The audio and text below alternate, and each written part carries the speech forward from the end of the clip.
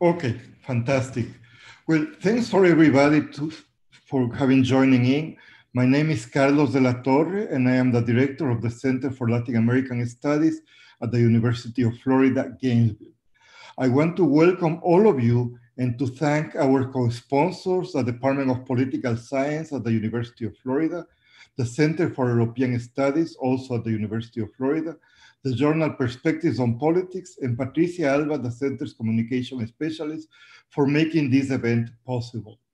Our topic today is what can we learn from other populist governments to make sense of the US election? The stakes are high and America is polarized. For Trump supporters, if Democrats win, the US will become a socialist nation.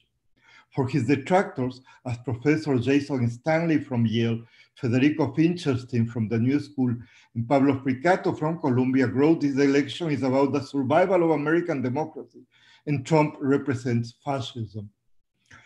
We have a group of first-rate scholars from diverse disciplines that have worked on populism and democracy, and that will help us to put the US election in historical and comparative context. Margarita López Maya is a historian and the foremost expert on Hugo Chávez, Venezuela. She was the Bacardi family eminent scholar at the Center for Latin American Studies in spring 2020. Her latest book is El Ocaso del Chavismo. Nadia Urbinati is Kyriakos Sakapoulos Professor of Political Theory and Hellenic Studies at Columbia University. Her latest books are Meet the People, How Populism Transforms Democracy, and Democracy Disfigures Opinion, Truth, and the People. And our third speaker is Kurt Weyland. Kurt Weyland is Mike Hoch Professor in Liberal Arts at the University of Texas, Austin. He's a political scientist. His latest books are Revolution and Reaction, The Diffusion of Authoritarianism in Latin America, and a co-edited volume with Raúl Madrid, When Democracy Trumps Populism. So originally my plan, and we're going to continue with the plan, was that in order to increase audience participation, we will give 10 minutes for our speakers to talk, and then they will respond to each other, and then they will comment for 5 more minutes. And then I will start to read the questions, comments, suggestions from the audience.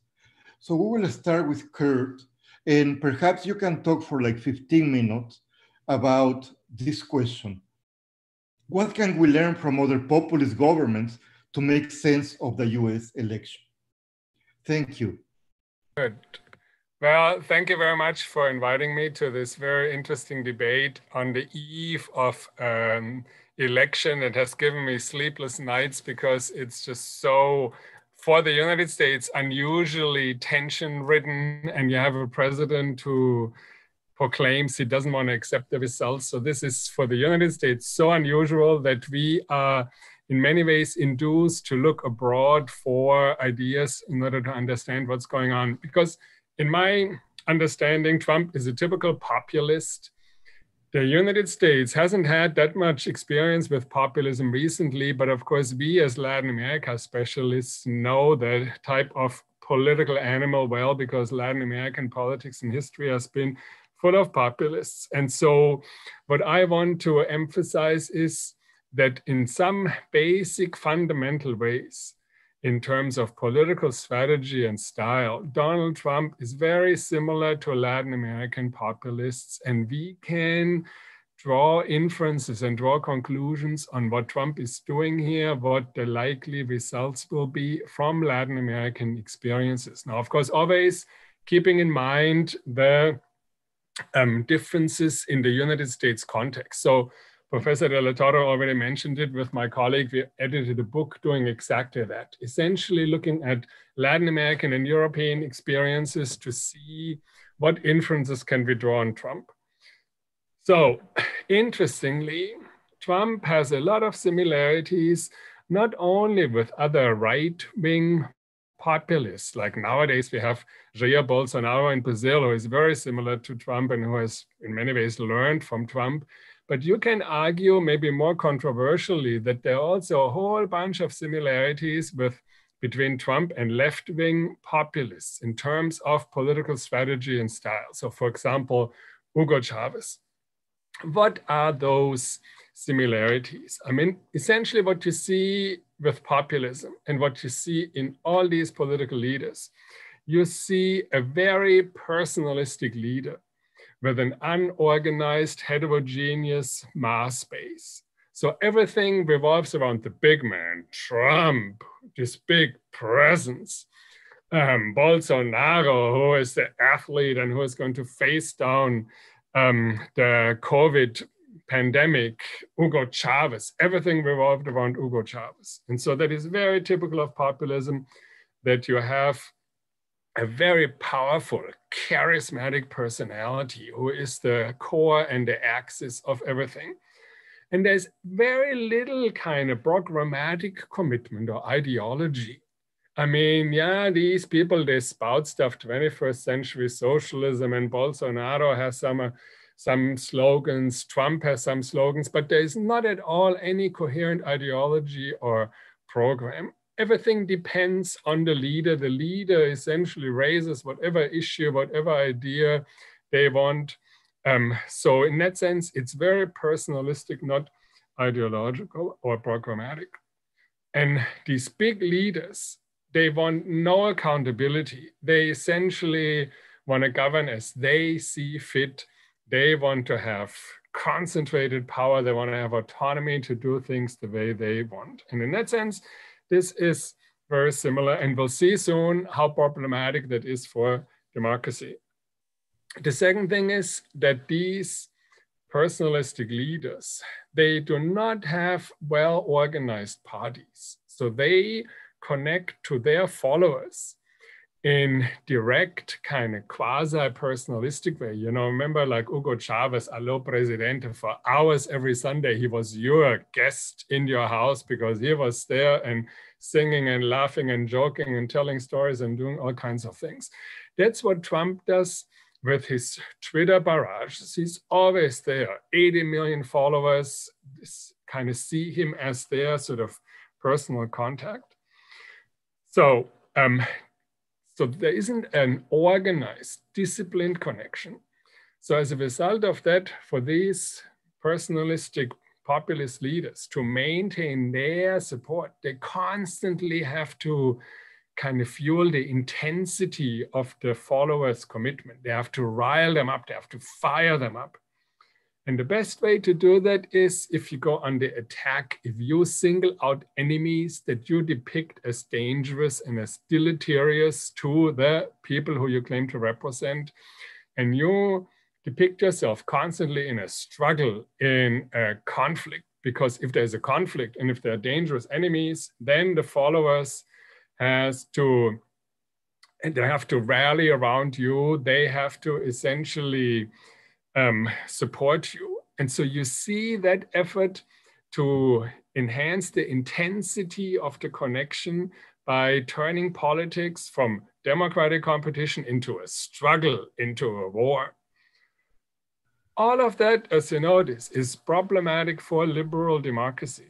I mean, liberal democracy is about institutions. It's about rules. Liberal democracy is skeptical and worried about overwhelming power. Liberal democracy doesn't want big men.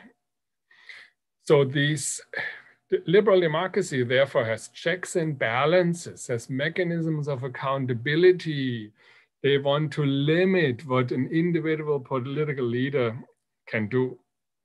And so the logic of populism is to try to bend, to break, to overcome, to transform those checks and balances. They don't want to live inside a liberal democracy where they are hemmed in by other institutions, by mechanisms of accountability. They want to have free reign. And so they constantly push and shove and try to limit what these institutions can do. You see that Trump has always tried to do this.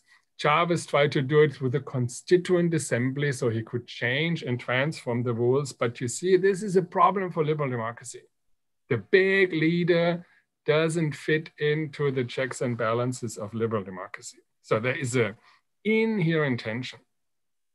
The other problem is liberal democracy is based on tolerance, on pluralism. It's based on competition where essentially elections decide who can govern. And if you lose and you go home. And if you win, you govern, but within limitations. Populism tries to turn politics into a war, into an attack. So that is problematic. That's dangerous for liberal democracy because they try to use all kinds of tricks to keep the opposition from winning. They try to limit what the opposition can do. And you see that right now with all these little tricks and shenanigans. Oh, we are going to rule out these ballots. Oh, I'm Trump. I'm going to declare victory tomorrow afternoon. And I don't want these mail-in ballots to be counted. All kinds of ways to disadvantage the opposition, voter suppression, all these kinds of things. And so populism by nature is a problem, a significant problem for liberal democracy. It fuels polarization. It turns politics into a war. Now, of course, how this plays out depends on the strength of the support that populist leaders can win. And it depends on the strength of the established institutional framework. And so what we argue in this book and what we use the comparisons with Latin American countries is what you can say is Trump is a problem for US democracy. Trump has done significant damage to US democracy. This plays out quite similarly as Bolsonaro in Brazil, as Chávez in Venezuela, but with some very important differences.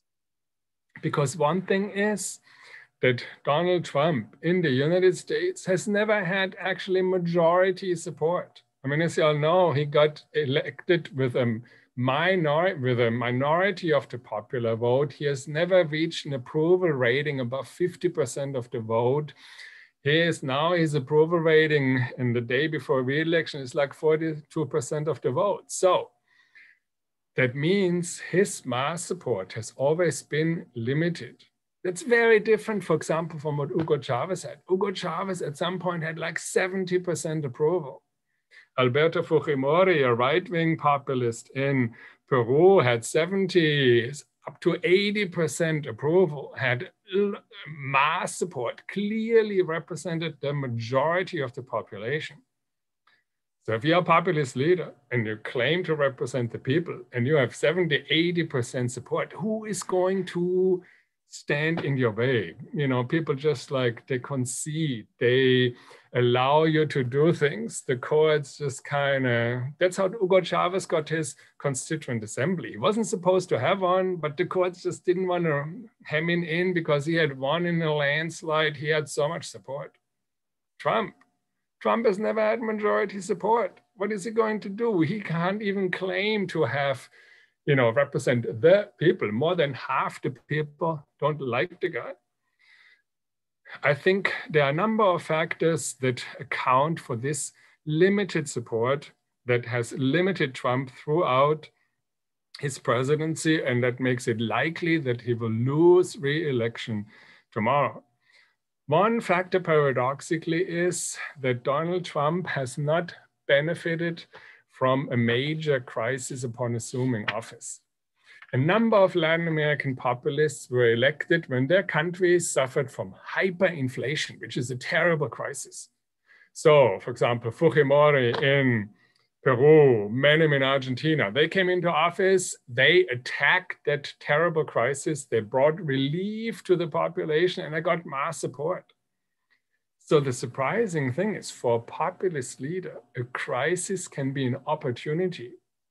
Now, Trump didn't come to office in a crisis. The economy was going okay, the economy was going well, there was no really big time crisis. So Trump couldn't actually be the savior in many ways. All his promises, he would bring back millions of jobs and all the kind of stuff. First of all, he didn't really do it. Second, there wasn't that big a crisis that would have allowed him to turn into a savior. And so Trump has always had limited support, paradoxically, because he didn't benefit from a crisis in coming into office. Second, that is where polarization in the United States has an interesting effect. There's a lot of concern nowadays about the serious damage that political, cultural, ideological polarization does to democracy. United States democracy has suffered quite a bit from this polarization, stalemate in Congress, enmity among the two parties. But again, paradoxically, polarization limits Trump's capacity to win support. 50% of the population are Democrats. They don't like the guy. Under no circumstances are they going to support him. So Trump is unable to win 60, 70, 80% support. In a more fluid setting, like in Peru with Fujimori, in Venezuela with Chávez, there was in some sense available space for a populist leader to win this overwhelming support and push everybody aside. In the United States, paradoxically, polarization, which is a serious problem for democracy, on the other hand, limits the support base that Trump as a populist leader can win. So while there are important similarities between Trump and Latin American populists, the conditions in the United States are different, and the conditions here have limited the support that Trump could ever win. Of course, there's another very important difference between the United States and Latin American countries where populist leaders manage to destroy, undermine democracy, which is the firm institutional framework in the United States. I mean, in the United States, checks and balances has suffered and have eroded a little, and they're not as strong as they used to be, but still, checks and balances are in place. Congress in the last 2 years has given Trump relentless heat. They have not gotten the House, after the House was taken over by the Democrats in late 2018, they have impeached the man. They have imposed serious limitations on him. The courts have imposed serious limitations on the man. And so checks and balances in the United States are firmer, they are stronger than in most Latin American countries. And that ultimately rests in a constitution that is more than 230 years old, that is very, very hard to change. And that is the ultimate protection against Trump. I told you that Hugo Chávez prepared his assault on power, his destruction of Venezuelan democracy through constituent assembly. Trump gets elected, says, I'm elected, I want to change the rules of the game by having a constituent assembly. And in that way, he started to transform Venezuelan politics and push the country into an authoritarian regime. I mean, Trump, in all his strangeness, all his lunacies, has never really proposed like, oh, let's have a constituent assembly. I want to have a new constitution. I want to change the rules of the game. That is so unimaginable that even Trump, with all his rather interesting ideas, has never really proposed this kind of thing. And so you see, institutions in the United States are stronger. They are quite strong. The Constitution is very hard to change. And so the United States has a second very important bastion of defense, the strength of its institutions. So when you put those two things together, the strong institutions and the limited support that Trump has, I don't think even if he were to get reelected tomorrow, that he could really undermine, strangle American democracy. And so, this is a very nerve-wracking election. It's hard to get a good night's sleep these days. But at least if Trump were to get reelected, I do not think that he could really, he has done damage to democracy, but kind of undo democracy, suffocate democracy, as it has happened in a number of Latin American countries, he can't do. And so you see similarities in Trump's strategy, in what he wants to do, in kind of the authoritarian tendencies that the guy has. But then you also see differences, limited support, strong institutional framework. And so, we don't know what's going to happen tomorrow, but I think we can say that US democracy is going to survive this fellow, even if he were to get reelected. So that's essentially what I conclude from looking at a number of Latin American cases of populism and then trying to apply that to the different US context. Thank you. Thanks so much. So Nadia Urbinati will also answer the question and also respond, if she wants, to what Kurt was saying.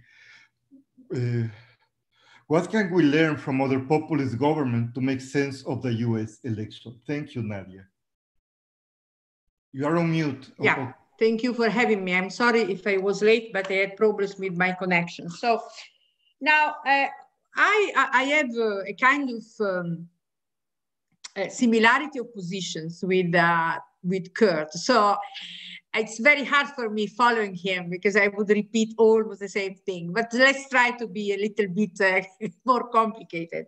So, and this complication is interesting to understand this American case. First, I agree with Kurt that Trump never, perhaps never thought, we don't know, but certainly never pretended to occupy the constituent power place. He never claimed to restart all over again. He claimed simply to bring to Washington the true majority. So he had this ability, like a classical populist, perhaps not in Latin America, but certainly in Europe, a classical populist using procedures not as procedures, but as evidence of a power that is their own power. So in some sense, he had the rhetorical ability of factionalizing procedures, meaning that is not simply the majority rule, this is the good majority. Before me, as he said, in January 2017, there were other majorities, there were other presidents, but only this one is the good one. So he introduced this strong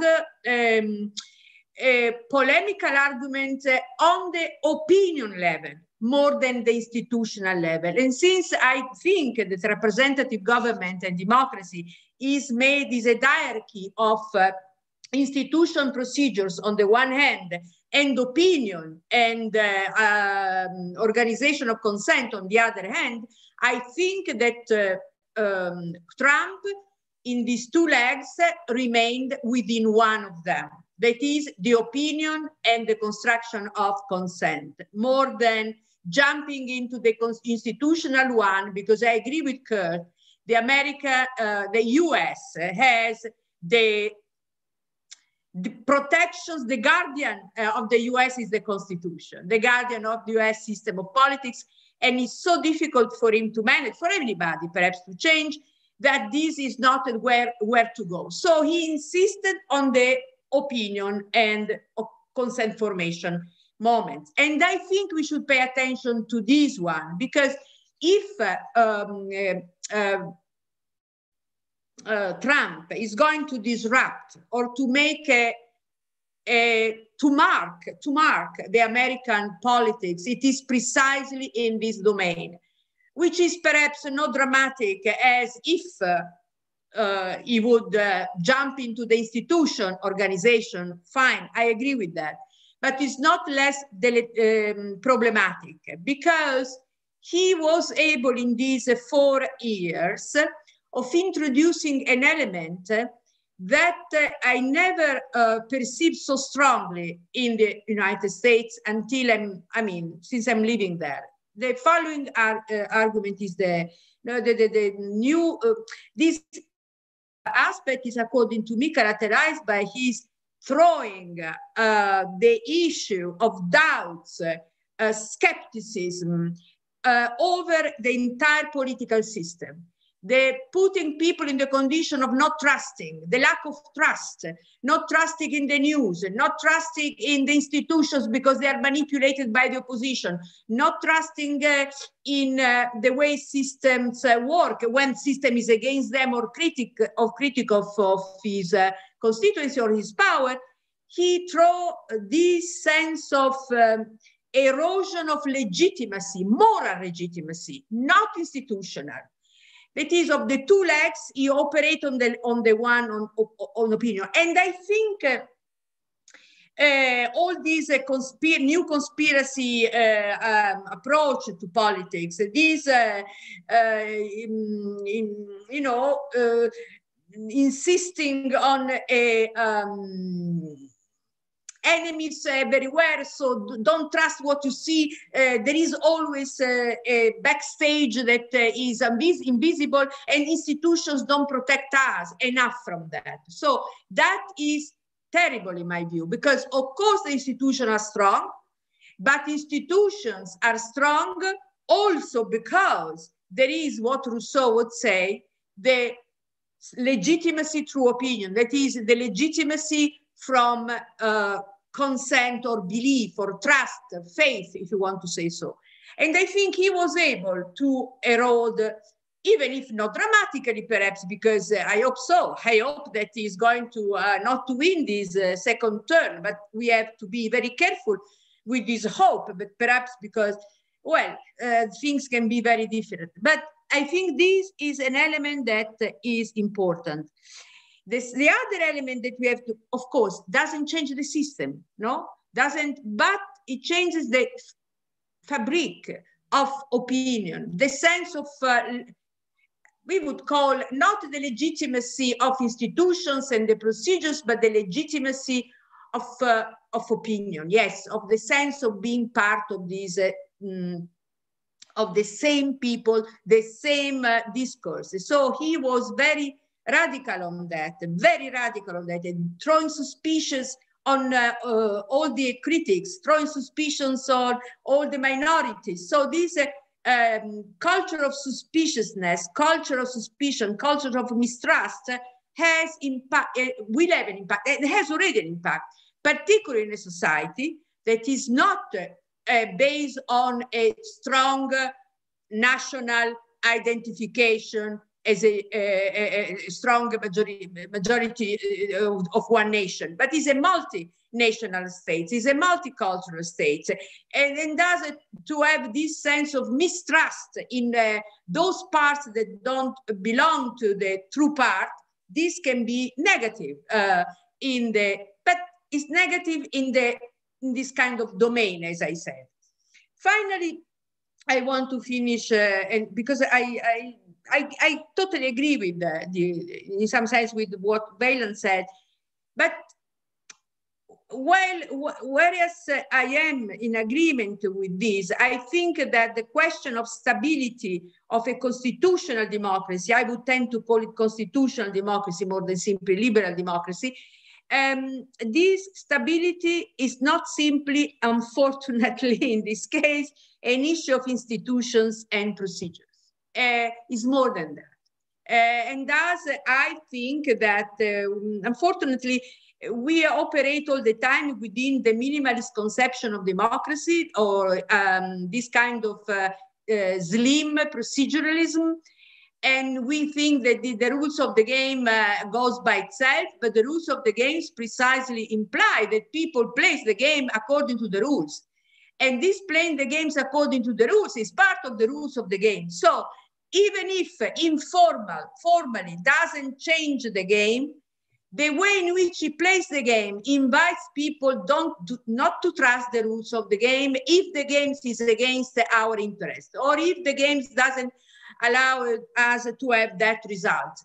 This for me is already a problematic issue. Of course, it's problematic in a non-institutional or regime change. This is not a regime change somehow.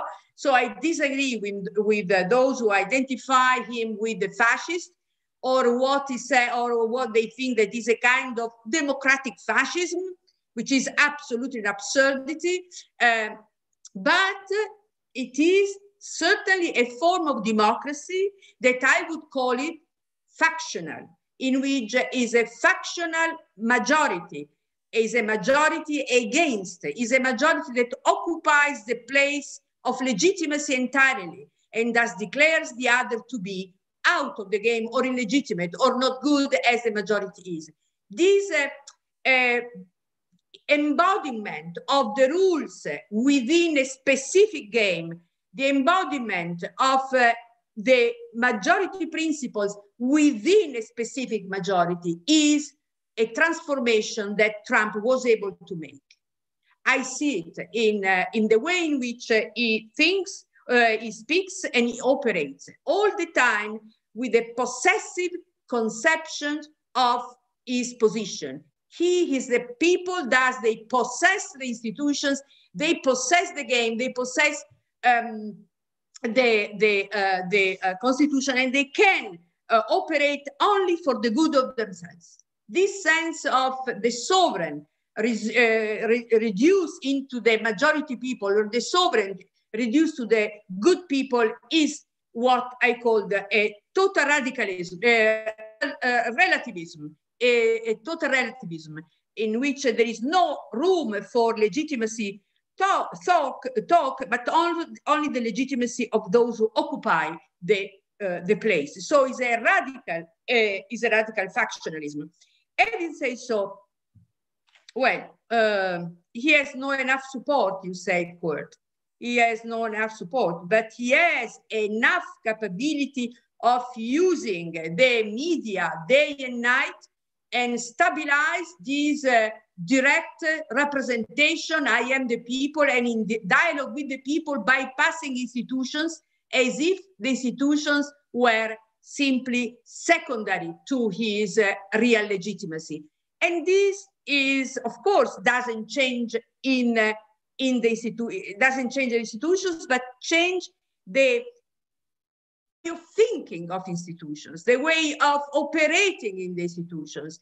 And I hope that it doesn't come back again, because in the long run, this permanent possessiveness of the institutions and relativizations of the institutions in the name of those who win the game, who are the best and the only good, this may have a radical impact, as it did in many other republics in the past, in which the equilibrium between institutions and the people was upset precisely when the institutions came to be seen simply a possession of those who operated within it.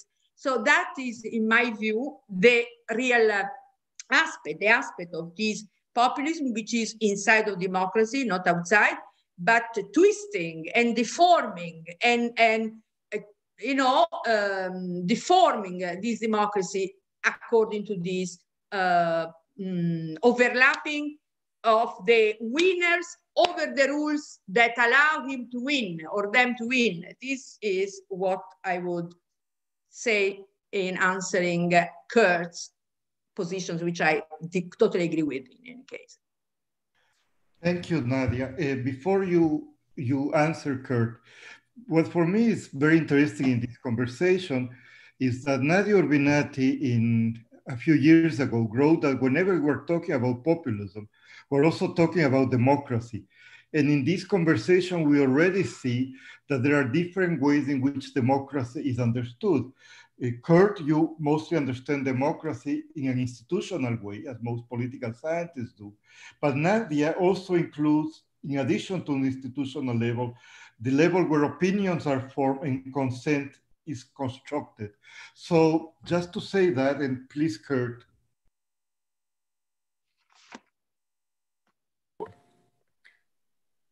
Okay, so I fully agree that that is a serious problem. I mean, this questioning of the truth, this questioning of institutions, this questioning of rules, what you call possessive kind of. I mean, that started on his inauguration day when he said his inauguration crowd was bigger than Obama's, and then there were pictures and he claimed that they were, falsified or whatever. I mean, I think that is a really bad thing. I think it is a deleterious thing. It's corrosive, essentially of the public sphere, right? I mean, when you think of it, democracy depends on public exchange, deliberation. I mean, yes, in the end, we vote and institutions are crucial, but we hope in some sense that we don't have to vote about everything, because in dialogue, in conversation, we can sort out a lot of different things. We understand each other to some extent, we can approximate, and we then also see the legitimacy of the contending parties. And that is, Trump just says absolutely not. And so this is a problem. This is dangerous because it, of course, lends itself to attacks on institutions. I mean, that's the spirit out of which he questions the legitimacy of the election. That's why he goes around and says he's going to declare victory tomorrow night and mail-in ballots shouldn't be counted. That's why you see all these little efforts that the Republican Party does. Like in Texas, there was some hiccup in the election. They want to rule out like 100,000 ballots. So this, I fully agree with you that sooner or later, this also can create serious problems for the institutional framework. What I just hope and so far see is in that clash kind of, the big guy who in the title of your book, Me, the People, right? I am the people and I can do whatever I want because I represent the people. That in that big clash in the United States, the institutions are going to win out. Civility is going to win out. They're going to boot the man out. And what I also hope is that in many ways the Trump experience, as bad, as unbelievable as it has been for the United States, I hope that it will have kind of a, in some sense, like Nixon's impeachment, sort of a recovery, like, whoof, we avoided that problem. Now let's see how we can prevent the recurrence. What can we learn from this? And so I think one reason why I'm not that pessimistic is I think a lot of my colleagues who see scarier scenarios, they think kind of in linear ways, like Levitsky and Zieblatt, oh, there's a problem and the problem is going to get worse. The typical historical institutionalist kind of path dependency. You get yourself on a slide downward, man, this is gone scary. But I think things can be more kind of, I don't know, cyclical, right? You have a decline, you have a crisis, and then precisely for that reason, you try to turn things around. Just say never again. I mean, the Trump experience was so unbelievable. We will try. Somehow the parties have to come together. I mean, if Trump loses tomorrow, the Republican Party will have some serious rethinking to do. Because I mean, they, in many ways, electorally, they are betting on a cul-de-sac, right? Kind of white, less educated voters in rural areas and small towns are the core constituency. That constituency is shrinking. And so I hope if the man loses that we can see kind of, even from part of the Republican Party, this coming together is saying like, okay, let's see how we can have a bit of a new start, how we can put this democracy on a stronger foundation again. But I fully see the risk that you highlight, which by the way was very similar to the Latin American cases. That was exactly Chávez's thing. I'm the majority, I cannot lose. I own the institutions, exactly the same kind of thing. So, thanks.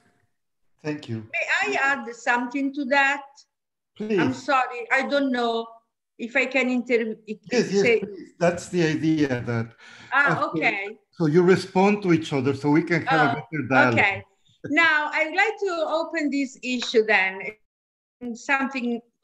One. You said that after Trump, perhaps there will be a kind of renaissance or a kind of reflection of what to do in order to avoid a second Trump or kind of. I think that this would be a big problem. Why? Because populism, this is not Nixon. Nixon was was outside of the law. He was against the law. He was impeached. And that was a kind of working of the institutions protecting themselves from politics. But in this case, there is no impeachment. In this case, Trump is attacked and perhaps it is defeated, I hope so, politically, not through the institution.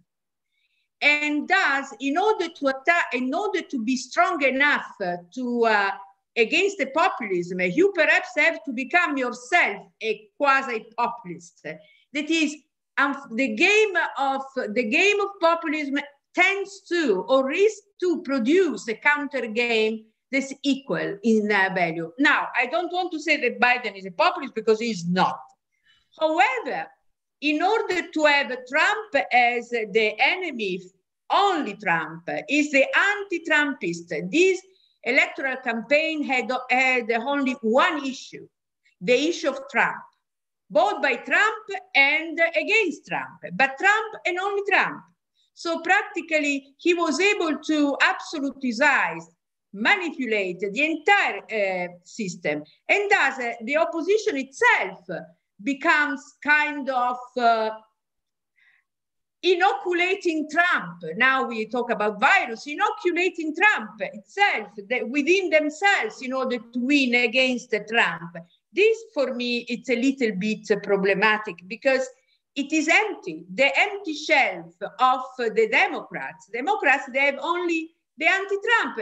They didn't develop a cogent program. Of course, we know that politics are, electoral campaigns are more and more commercialism, more than proposals of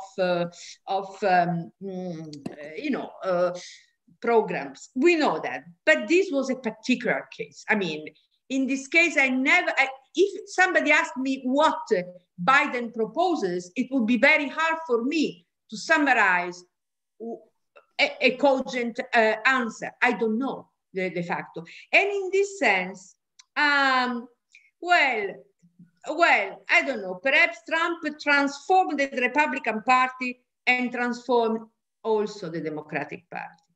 And thus, perhaps, even if he does not get into the White House for the second time, it's not that, well, we close the book, everything is in order, and we are safe. This is not the case, because the style is there, the method is there, and the erosion of political parties produced by this rhetorical populism is there. Carlos, do you want the discussion going, or do you want to have Margarita join us? Why don't we finish this topic? Hello, everybody. I was about to wait an hour more. Thanks that they sent me a message. Oh, my God. I almost missed the panel.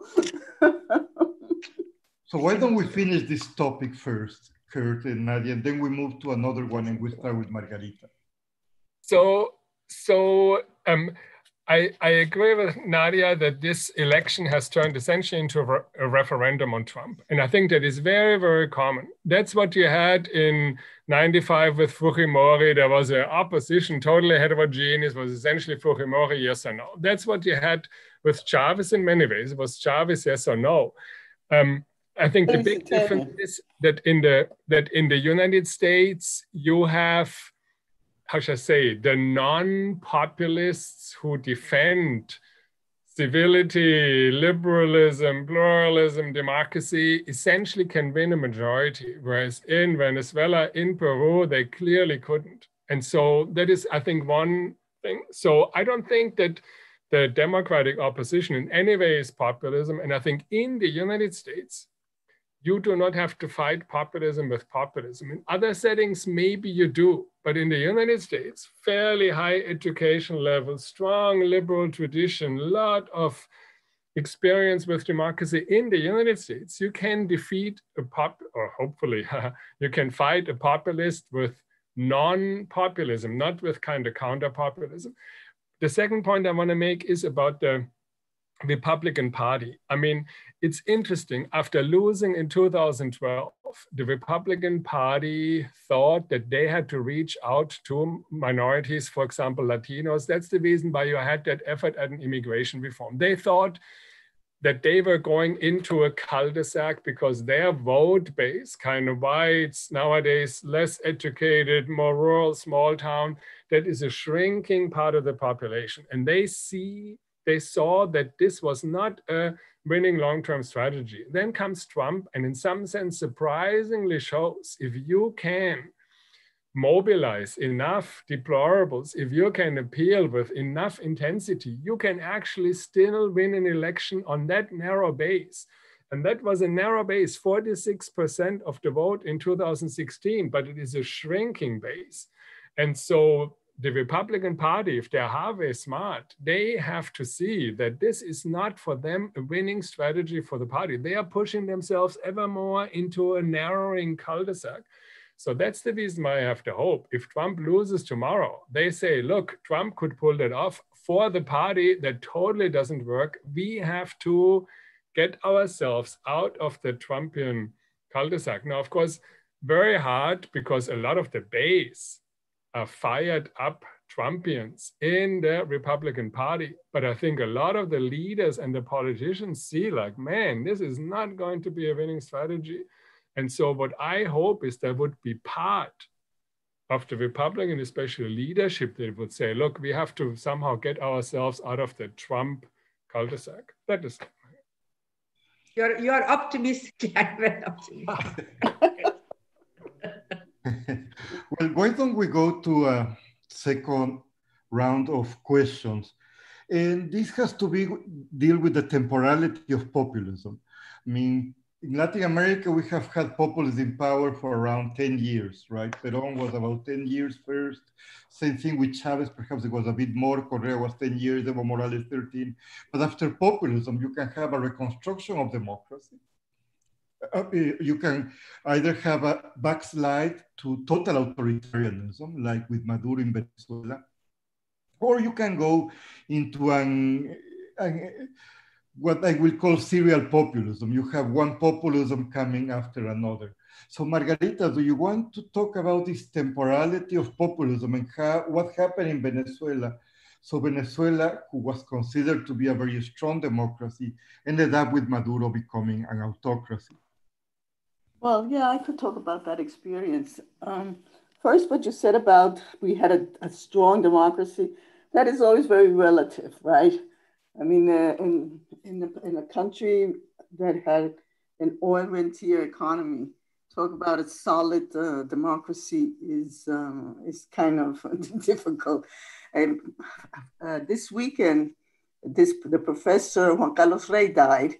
He was the person that conceptualized the Venezuelan democracy as a populist reconciliation of elites, a populist conciliation of elites around oil revenues with the zero-sum political gain. And so you could have a some zero political gain when you had a lot of oil income. And you could distribute among your political actors enough revenue so they didn't have to do too many sacrifices. So one of the things I think that democracy has is that the actors that support democracy have to know that they have to do sacrifices, which was something that wasn't a lesson that was learned by the Venezuelan political actors. So I think the first statement that Venezuela's democracy was strong is overrated. It wasn't that strong. And by 1998, it was pretty weak in its institutions. It had been going on 2 decades of crisis. Now, and in the case of Chávez, and we're talking about maybe 13 years in populism as an exercising power, populist exercise of power, and then we're talking to about now 6 to 7 years in full authoritarian regime.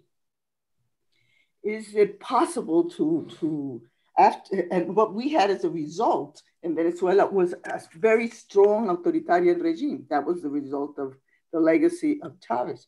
So I'm kind of skeptical that that you can return to or build immediately after a long, severe form of populism. You could really rebuild again some kind of representative liberal democracy. I think it takes time, because when it becomes so extreme, like in Venezuela, everything has been destroyed, all the social fabric, the political fabric. And so I think it makes this situation not impossible, but very difficult. Maybe I could say also that populism became so severe in Venezuela because the institutions were very, very weak. I mean, the values of democracy hadn't been sufficiently embedded in the Venezuelan institutions and in the Venezuelan people. When you see the behavior of the opposition parties in the first administration of Chávez and how they radicalized to confront Chávez in a stark polarization. And that polarization made that the citizens had to move into two extremes that were authoritarian. And so I think there was a lot, I mean, this is a very specific country, but it has a lot to do with political culture, with weakness of the institutions, with the personality of the populist leader too, which I think was one of the worst things that happened, that he was a very, how could we say, low qualified leader to conduct a country that was in so much trouble and to overcome that in democracy. And he was a military, which with a very important authoritarian culture and education. Nadia? Well, yes, I think here we have thus again a kind of confirming what we were saying before. One, the important role of institutions and the constitution, we would say, and the institutions as a condition for managing the temporality of populism in a way that is not dramatic or fatal. So the temporality of populism is by itself problematic and fatal because it cannot stabilize itself while remaining itself. No? How can you remain populist without adopting all the populistic strategies of attacking all the time the enemy, blah, blah? We know that. So populism doesn't want to become a new majority as usual. It wants to be all the time specifically different, specifically populistic. So the temporality is very unstable and very short time. And for this reason, in order to enlarge or become stabilized through time longer, the tendency is to maneuver through the institutions and change the constitution. So when this is easy then to do, then populism can produce disaster, another regime or economic. Otherwise, it's more manageable or more tame. We can tame it better. So an important issue could be, in a few words, rendered in this way. First, populism cannot have a long history. It is concentrated in a short period of time in order to remain equal to itself. This can produce either another majority after many other ones, so democracy as usual, the rules of law are the same, or in situations in which it's more easy to change the constitution, the assault on the constitution in order to stabilize and to solve the problem of short time living. And this is the problem. So temporality is the problem of populism in this sense. It is the weak element that can derail populism outside of the institutions or constitutional democracy. Kurt? So the temporality of populism is very interesting. And I think sometimes we overestimate their role and power and influence, whatever. So, Carlos mentioned several cases where they were in power for like 10, 12 years. But there are also, of course, many cases where they fell by the wayside much quicker. I mean, Carlos, think of Ecuador, Bucaram, 6 months, boom, you're out. Then comes Gutierrez, 2.5 years, and boom, you're out. Collor in Brazil got impeached after 2.5 years. Lugo in Paraguay got impeached after 4 years. So populism is in many ways a bold, high-risk strategy. And a lot of populist leaders fall by the wayside.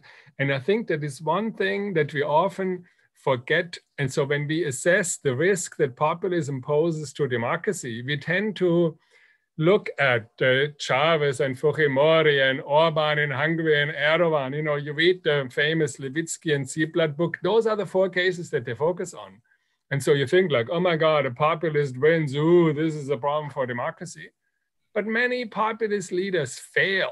They fail. They get impeached. They get booted out. The opposition wins and defeats them first. You are optimistic. I can't be. Bucaram, I'm a Venezuelan. I can't be. be. Trump, 4 years in office, boom, right? Okay, so. We'll see tomorrow. but there does seem, so on the, how long can they go? As Carlos indicated, there seems to be kind of a maximum length of populism, 10, 12, 13 years, We haven't really had populist experiences that have just gone on for like 20, 30 years. And I think, as Nadia mentioned, populism is by nature transitional. It's a movement, right? I mean, they don't build parties, they build movements. It's dynamic. I mean, in many ways, I think this goes back to Max Weber's notion of charisma. I mean, populists are charismatic leaders. They shake things up. They are outsiders. They take on the establishment, but they're not institution builders. They don't tend to be organization builders. And so for like 10 years, 12 years, they can move, and they can be outsiders. And then, I mean, either you move towards really concentrating power and moving towards authoritarianism, or you have a hard time being the eternal outsider who is an insider, like Evo Morales last year. They don't have organized support. And so there does seem to be kind of a maximum duration. Like Max Weber said, either you fall by the wayside or you have to sort of institutionalize, routinize charisma, and then you turn populism into something else. Now, when populist leaders lose power after 10, 12 years, or when they, assume they don't move into authoritarianism like some do, like in the Venezuelan case, where I date the transition to authoritarianism, like most of political science, around 2006, 2008. So already under Chávez. It was not only Maduro, it was under Chávez that Venezuela turned into an authoritarian regime, and we can discuss that. But so that is the one case that fortunately in the Latin American settings has not been all that frequent, partly because Latin America institutions are too weak and too volatile. So after Fujimori wins a second re-election, there's a big corruption scandal and he's out. So what happens after populism? Unfortunately, I think sort of a real kind of restoration of democracy in a functioning way is not that common either, unfortunately. I think what you have is kind of low level, low quality, low intensity democracy makes a comeback, but there are usually either one of two problems. One is polarization, like you see in the Argentine case. Peronism is still with us. 75 years after Perón came, there's still Peronism, that's still an axis of polarization and a serious cleavage. Or then what Carlos mentions as serial populism. And the serial populism, I think it emerges because populism is so destructive of the party system. And so when a populist falls by the wayside, like Fujimori, there's nothing left. Peru in the last 20 years hasn't had a party that deserves the name, right? So how can you win power in an election? You have to, in some sense, be a personalistic leader. And so you have a series of people. You have Toledo, and you have Alan Garcia, and you have Humala. That serial populism is much less destructive of democracy. So you have kind of low level, low quality democracy, very fluid, very chaotic, a good amount of corruption and problem, whatever. But it's not so destructive of democracy, partly because those serial populists, they win power fairly easily. They don't need the big crisis that Fujimori needed to win power. They don't need the big crisis that Menem needed. They win power almost by default. And so they don't have the strong mass support to do real damage to democracy. And so you get kind of populism is destructive, it's corrosive. What comes after populism is usually a diminished democracy. You have the institutions going, but it's a very low quality type of democracy usually comes. So that's the bad side. I didn't want to be too optimistic either, so. But you were. By the way, that there is a point there that you That it's not just the Venezuelan case, it's the point about when can you consider a populist leader turn the regime into authoritarian, no? That's the point, because in the case of Chávez, at least, he always won the elections. So if we're talking about democracy as the majority governs, he always won the election. Until 2012, it was quite clear that he was winning the election, because no matter how much he cheated during the process, the automatization of the day of that voting made it pretty transparent, the results. And if it weren't transparent, he won with when the time that he won with less difference with his rival Enrique Capriles Radonsky, he won over 11 points of difference. So I think that the sovereign will was very clear with Chávez until his death. And so it's difficult to take him out of the competitive authoritarian regime, which you can do very clearly with Maduro. But it's not so easy to do it with Chávez, because he continued to have the popular support. And that's the dimension, that's one of the most important dimensions of populism, that it is the voice of the sovereign who is speaking through the populist leader. But I think there we disagree, because I mean, competitive authoritarianism, you know, these competitive authoritarian leaders, they win elections. They just win elections in very unfair ways on a very skewed playing ground. But I mean, competitive authoritarianism, it's almost defined by leaders that win election, you know, when you go to the Levitsky and Way book, but on a steeply unfair playing field. So, I mean, in Venezuela, that starts with a lista tascon, right? You are an opposition supporter and you get called out. I wouldn't agree with that, no. No, of course. It means intimidation of the opposition. It means closing of you know, RCTV. It means massive abuse of government resources. It means politicization of the misiones. Chávez, when Chávez lost an election, like think of the mayoral race in 2008 in Caracas. So here Ledesma wins the election and becomes mayor of Caracas, and Chávez says, "Oh, well, I'm so glad that you won, but you know what? I have a presidential commissar for administering Caracas, and you get your budget cut and you get your attributions taken away. You can call yourself mayor of Caracas, but you are nothing." I mean, how is that respecting an election result? And so, I mean, I think winning elections is clearly not sufficient. I mean, that is in some sense one of the crucial things in a competitive authoritarian regime. Elections in a fair way, in a more or less even playing ground, where the opposition has a chance to campaign, where voters are intimidated, where you don't have massive misuse of government. Well, I mean, I could say yes, all those things happen, but I still continue, when I think about when to consider Chávez authoritarian, I think about the popular will. I think about the sovereignty. I mean, the responsibility of Chávez being there is the responsibility of the people that voted for him, and they voted for him until 2012. They wanted a rule of the majority. If you call that a dictatorship, okay, we can call that an authoritarian regime of the majority. But it is the majority, which is a dimension of democracy. Now, at other levels, and if it wasn't competitive enough, well, it wasn't liberal. It wasn't liberal. I mean, he wouldn't have agreed to have a liberal democracy, Chávez, and he did everything to destroy whatever was left of liberal democracy in Venezuela. But he did it with the will of the people. The people authorized him to do it, you know?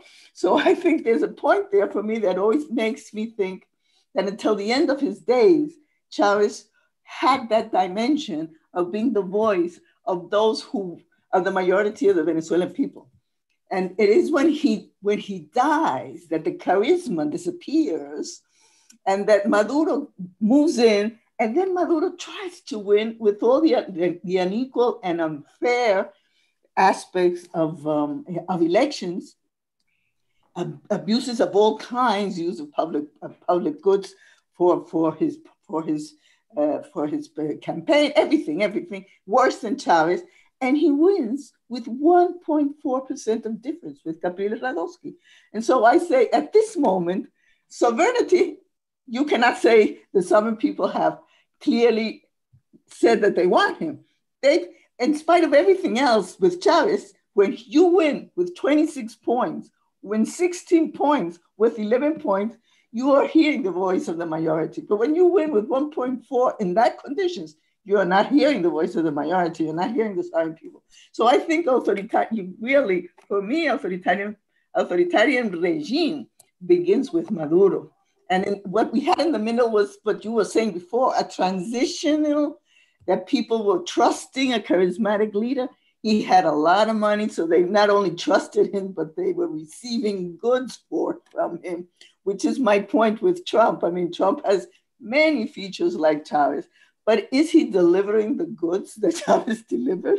Because Chávez delivered a lot of goods. I mean, poverty went down, inequality went down, all sorts of of scholarships for children, all these missions to heal your heart, to give you any kind of your eyes. If you're a mother out of a marriage wedlock, I mean, he will give you all kinds of goods to support you. So it's for me, it's difficult. I know he was a personalist, an authoritarian man. That's, I have no doubt.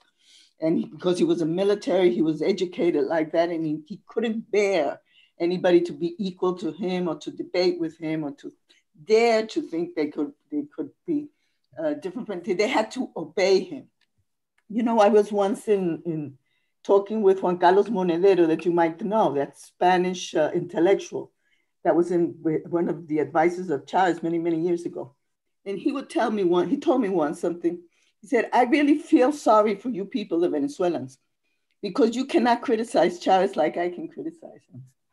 Chávez didn't think that the Venezuelans had the right to criticize him, but he would hear people like Juan Carlos Monedero or Zapatero or somebody else. But the Venezuelans, no, we couldn't dare to say something that was different from what he said.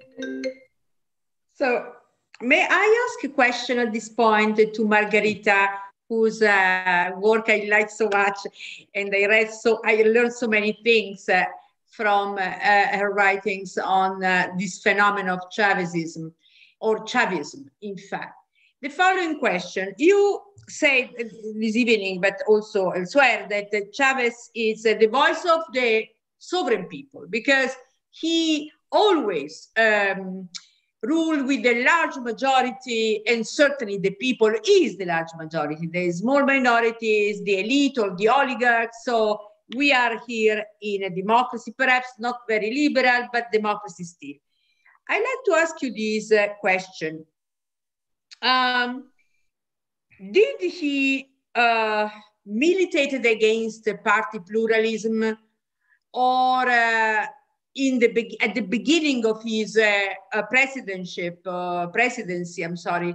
because it seems to me, if I remember well, that this will the people, this general will of the people was not so spontaneous, but it was created also through a kind of simplification of the pluralistic organizations of different voices in terms of parties or movements. So he started attacking parties as expressions of oligarchs, as dividing the people, fragmenting the unity of the will. So this will of the people was fabricated, was not simply the outcome of his charisma. He manufactured his unitarian charisma with the people, and in this sense, this comes in agreement with what populism wants. Populism wants a kind of simplification. We the people one, a new opposition one, another one. And in this sense, in the we the people, pluralism doesn't hold on. This doesn't mean, though, that that was an attack against liberalism. It was also a way of interpreting democracy that is, for me, very problematic. For me, democracy is not simply one will of the people, a granitic, identical mass of the same voice. It is internally very articulated itself, that can develop different views and different, so it's an interpretation of democracy based on the representation of the people through his leaders that he was so good in shaping, managing, constructing, at the cost of attacking, weakening the party pluralism or political pluralism. As I don't know whether it's Thank you, Nadia. That is a very interesting insight. Well, I'm a historian, right? So I by the way, I loved your book also on liberal representative democracy. I really enjoyed it, and I really learned a lot from it. I gave it to my students here in the University of Florida. So the first thing that I would say is that Chávez, as I said, was an authoritarian man, a military, educated to be authoritarian, hierarchical, and so on. But when he entered the game, he entered in a liberal democracy. He won very fairly his election in 1998. And his power coalition, with which he went into power in his first administration, there was a whole set of political parties, many of them of which were democratic. And so even if he may have had, which is something I really don't know as a historian, if he had had this Machiavellic authoritarian political project since the beginning, he wouldn't have been able to develop it because of the coalition he had put together in order to win that election. He had socialist democratic parties like El MAS, and he had personalities from the right, like businessmen and media owners and so on. He was very much backed by civil society because he had been offering protection on human rights, and he was embracing participatory democracy, which wasn't a personal project of Chávez, like socialism of the 21st century, I would argue was. Participatory democracy was a project of social actors in Venezuela. Its philosophical basis are basically Catholic. And it had been pushed by opposition parties and civil society in the 80s and the 90s. So even if he was authoritarian and he wanted to be authoritarian, or he was going to be, he came in through elections and his coalition wouldn't have left it do such a thing. But when the confrontation begins, the polarization strikes out and the polarized extremes become both of them authoritarian, because the opposition is not in his first administration that goes into 2006, because he wins in 2006 his re-election, and he goes into 2007 to what I consider really his second period, the socialist period. When he moves in confrontation there, the political opposition are not political parties, are owners of the media, are technocrats of PDVSA, are the Catholic Church's cardinal, are entrepreneurs. And so these people are as authoritarian as a military man could be. And I think that what happens in the confrontation is that Chávez convinces himself that he cannot do this democratically. And so on the one side, maybe he didn't want to do it, but there he convinces himself he cannot trust the Venezuelan actors first. And then secondly, he weakens the opposition in such a way that at the end of 2005, after the parliamentary elections, he is alone in the field of the game. He can do whatever he wants. And so there, I believe, is when his authoritarian trends, he said, you know what? You didn't want me to do participatory democracy? Okay, now I'm doing what I want to do. And I really wasn't too much convinced of that. So I'm going to do socialism of the 21st century, which is completely out of democratic liberal institutions. Here we're talking about a collective subject. The people in assemblies, in communal assemblies, voting with their hands raised and so on. And in the territorial divisions that he proposes and that he loses in his proposal in 2007, what he was going to do was he was going to take away universal suffrage. There was not going to be any more universal suffrage in Venezuela if he would have won with his constitutional reform in 2006.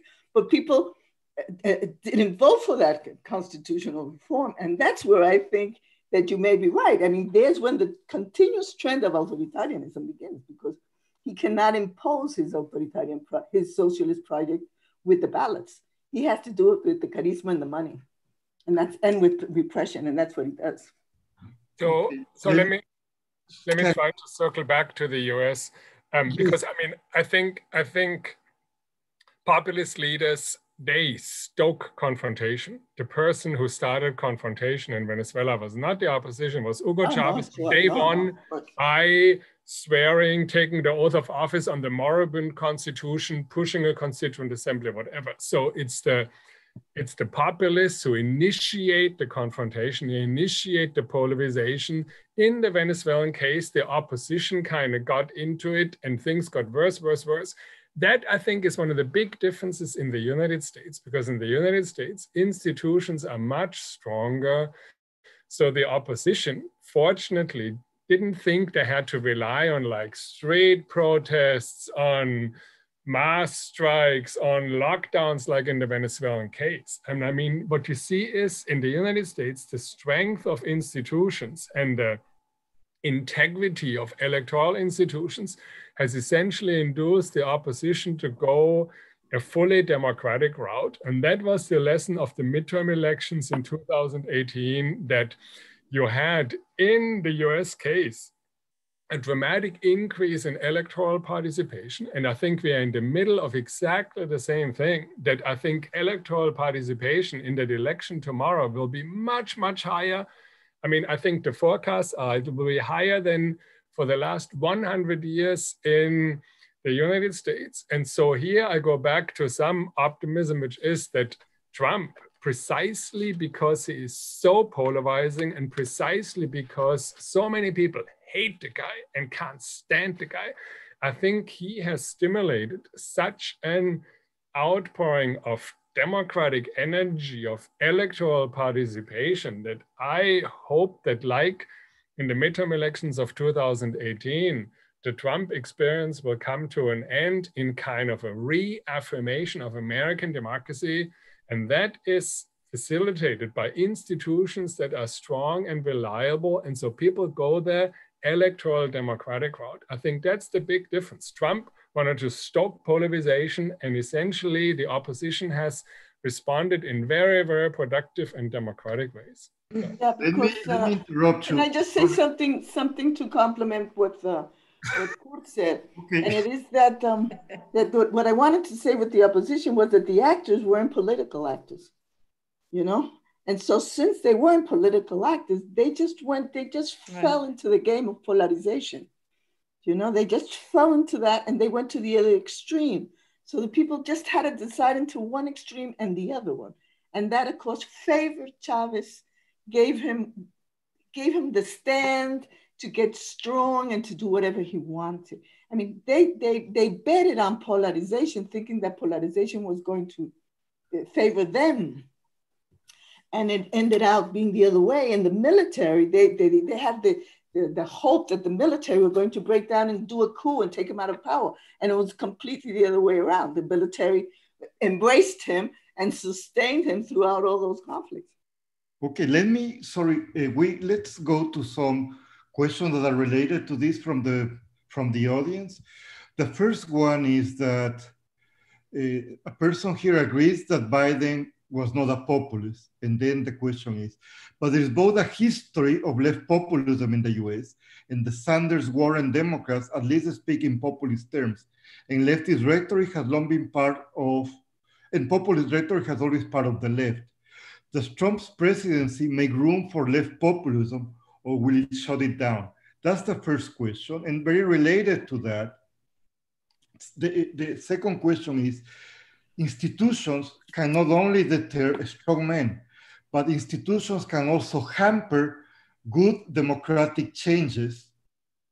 For instance, amendments need a third-fourth of the states and lead to breakdown someday. So, I mean, it's not only that institutions could protect democracy from a strong man, but perhaps the strong institutions make it very difficult to have democratic change. So why don't we go with Nadia first, and then Margarita. And to tell everybody, because both Nadia and Kurt have to teach, we will end the discussion at 12:45. So. Okay. So yes, as I said, according to me, Biden is not at all a populist leader. And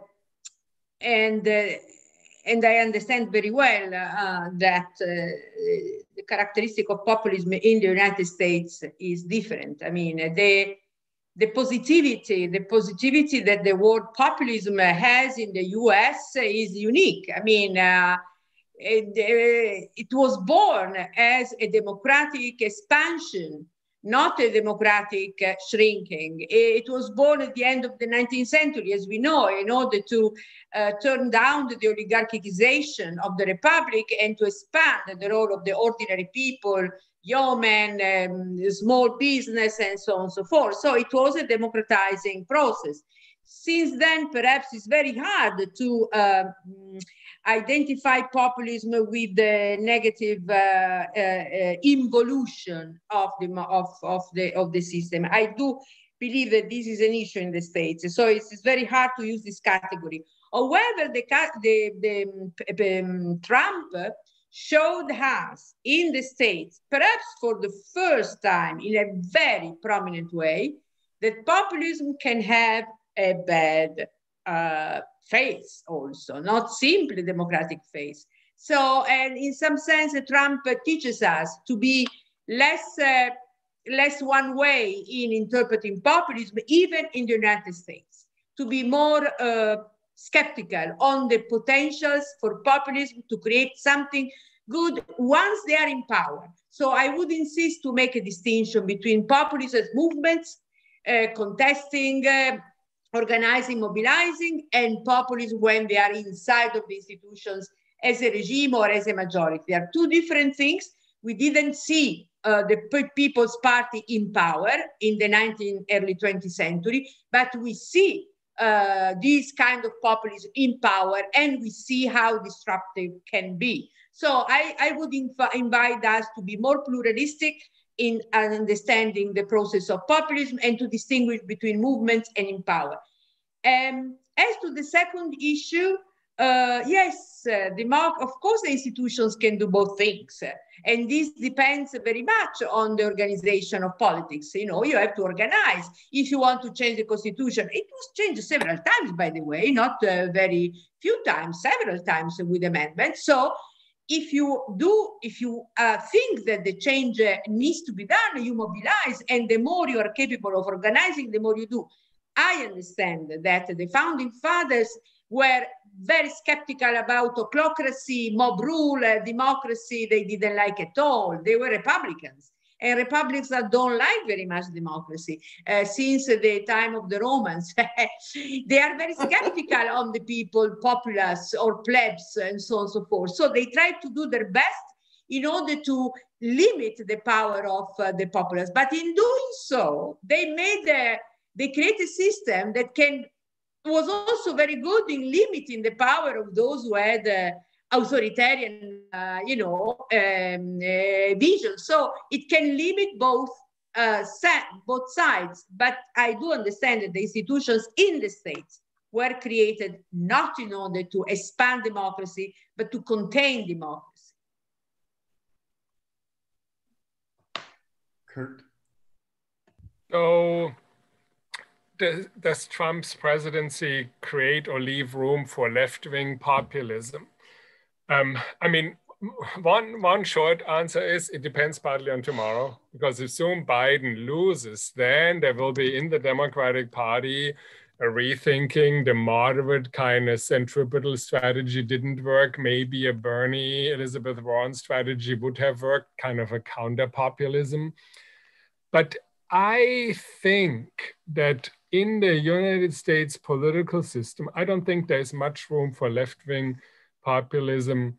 I mean, as you hear from my accent, I'm German. And for me, after living here for more than 3 decades, I'm still surprised what a conservative country this is. I mean, this is a very, the fact that Trump has a shot at being reelected, I think would be unimaginable in a Central European country. And so this is quite a conservative country.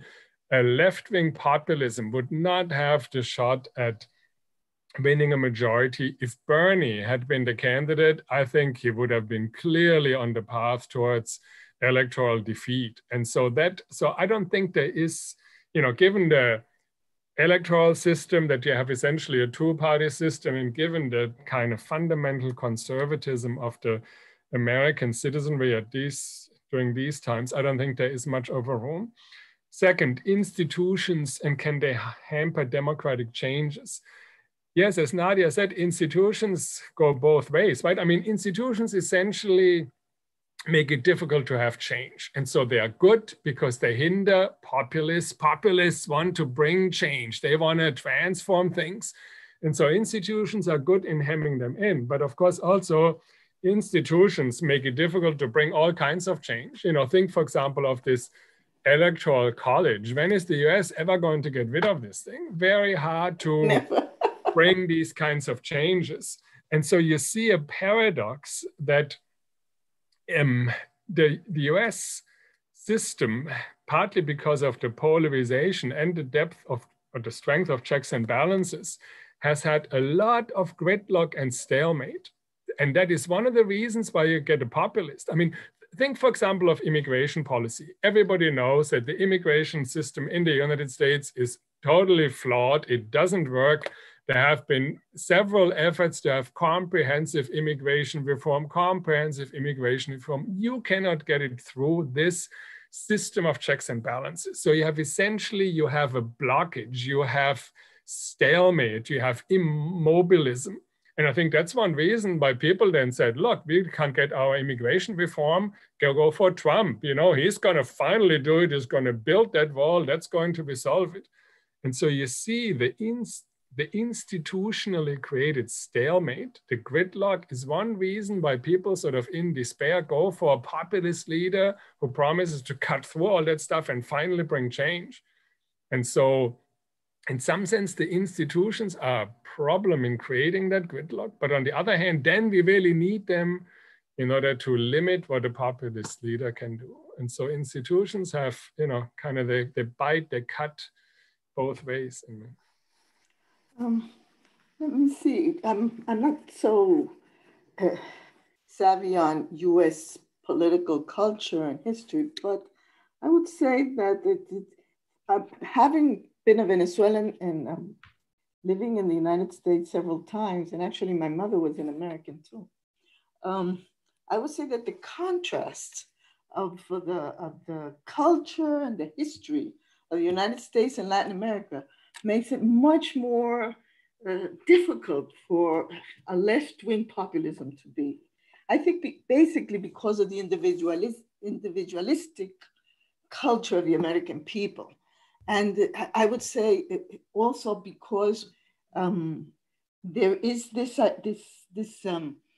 idea of in Latin America that the state is important. The state in the US, the policies are done like against the state and for the will of freedom. I mean, this craziness that you can't put on a mask because you are free with your body to not put on that mask. I mean, this is something that in Latin America, I mean, it just looks crazy, completely crazy. Probably we could even say that for the Germans that are kind of also state-centered, it looks outrageous. But for the American people, it is their culture, the individualism. And so anything that smells as, everything is communism, If you if you want to impose taxes, communism. If you want to, if you say please put on a mask, it's communism. I mean, everything is communism. So that's why I agree with you. I think Sanders didn't have a chance. Secondly, we also no chance. No chance for me, no chance. And the other thing is that I was once many years ago at the Zurich Institute. And the Americans, there were a lot of Americans in this psychological institute, you know, it's like of deep psychology, Carl Gustav Jung in Zurich. And the Americans would invite entrepreneurs, you know, and the entrepreneurs would come to the institute and they would talk and they would admire these entrepreneurs, you know. And then I say, yeah, and Venezuela, they would have been in probably a military, you know. But for the American people, the values of the entrepreneurs, of the man, the businessman is so important vis-a-vis the state and the collective that I think it's very difficult for populist socialism. But now with the crisis, with the pandemia, with all these things, maybe people can be persuaded that the state has to intervene in some things in order to get the general good for the common goods for the people. Secondly, well, as we know in history, Latin America, oligarchies were the ones that founded the republic, and they founded a republic in a very hierarchical, discriminatory and excluyente society, where we had racism and we had all kinds of social discrimination. So when you see in Bolivia, for example, that people say representative democracy, no way, you know, because liberal democracy is a democracy of the oligarchies, you know? And that happens in not so extreme, maybe in the countries where the indigenous people are, because until 20 years ago, they didn't even speak Spanish and they weren't citizens of any kind, you know? And in case of Bolivia and other Andean countries, they could have been 40, 50, 60% of the population. So liberal democracy in some countries is very easy to be criminalized as the responsible for so many problems that we have. And so in that sense, I think that's the point is how do you embed the values of liberal democracy? Probably in the case of Venezuela, for example, that has had such a strong state that intervenes all spheres of life. And in a way, this happens in Mexico, this happens in other countries too, where we are state-centered. We believe in the state. I mean, we believe in that. And I think that maybe that this makes possible that the values, now that we have learned the worst way, that the state can be our enemy, like it happened with the military dictatorships in the South Cone, and now it happened in Venezuela. The hard way, you will begin to have a distance with the state. You say, wait a minute, don't trust the state the way I trusted it in the past. I have to have more independence vis-a-vis the state. So I think that's a point. So I think non ne posso più in questa situazione. Liberal democratic changes in some other countries. That's why populism comes again and again in Latin America, because it tries to bring the change that is hampered by representative liberal democracy. Well, thank you, Margarita. Thank you, Nadia. Thank you, Kurt. Unfortunately, we have to end the event because Nadia and Kurt have to teach. It was a fantastic discussion. I really appreciate your time, especially in a moment in which we are so nervous about the future.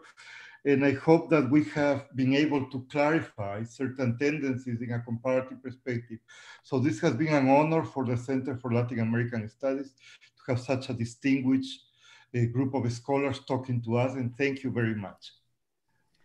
Thank you so much for the invitation.